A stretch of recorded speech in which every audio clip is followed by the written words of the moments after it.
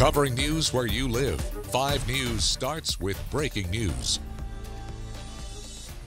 Breaking news, the details on that audit for the $19,000 lectern purchased by the Arkansas governor's office. For months, legislators have pored over documents related to that purchase. Then in October, lawmakers voted to audit that purchase, which has drawn questions and scrutiny over its costs and the public records surrounding it. 5 News reporter Rachel Williams has the latest now on what today's report is revealing.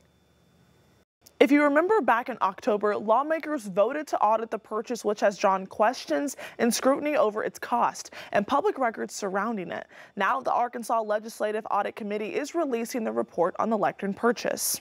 According to the report, the committee found 7 areas of potential noncompliance with state law.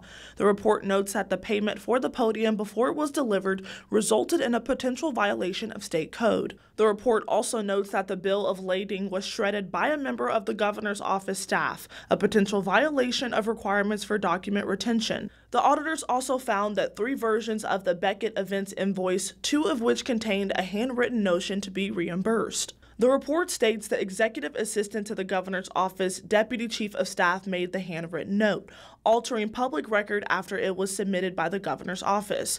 According to the audit, prior to the FOIA request related to the podium purchase, there was no indication that the governor's office was seeking reimbursement for the cost of the podium and road case. We spoke to state lawmakers ahead of the report's release. There was nothing unethical about it, right? The governor wanted to buy a piece of furniture that happened to be expensive, but it's something that she was going to hopefully use for 8 years. That $19,000 for a lectern that I'm not sure has been used once since its purchase, I think is just absolutely egregious, regardless of whether or not any rules were broken.